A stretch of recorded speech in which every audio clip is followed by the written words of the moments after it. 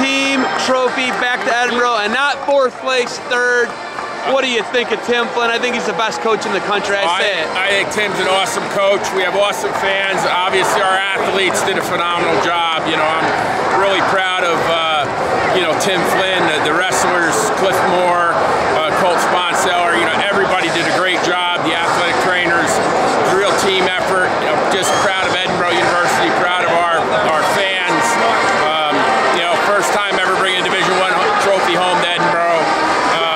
You know, 3rd in the country is awesome.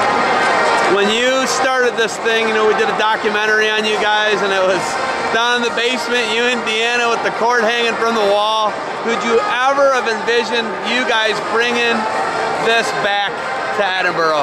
I have to be honest, I really thought last year 5th was about as good as we could ever do. I said, you know, boy, it'd be really tough ever to beat that. And, you know, we qualified 6 guys. I thought we left one home that maybe we could have, you know, won a match or 2. And, you know, it just, the way these guys wrestled here, it was just phenomenal. It was awesome.